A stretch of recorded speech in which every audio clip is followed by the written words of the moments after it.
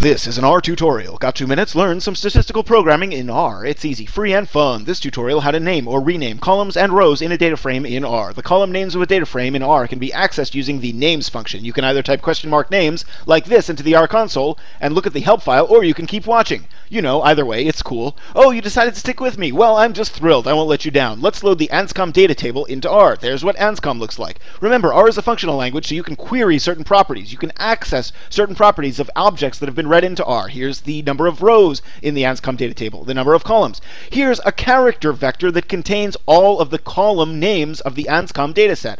There they are. See, same thing, but it's been read in as a character vector. Now, for example, we can only look at the first element of the character vector by putting bracket 1 bracket. Here's the first element of the character vector names of Anscom, which is basically the same thing as this. We can use the assignment operator and replace it with WowE. And now, when we look at the Anscom data table by itself, the first column is called WowE.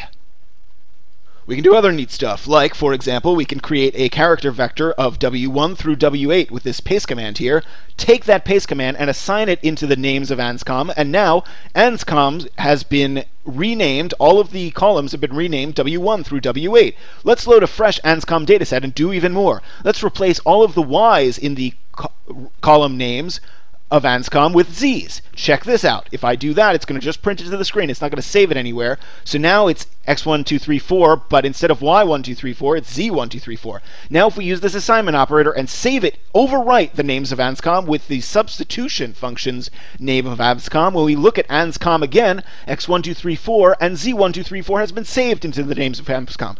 If we want to change row names, we can just use the row names function instead of the names function, and it's actually quite similar. Look at this. This row is 1, 2, 3, up to 11. And this has been a work of R.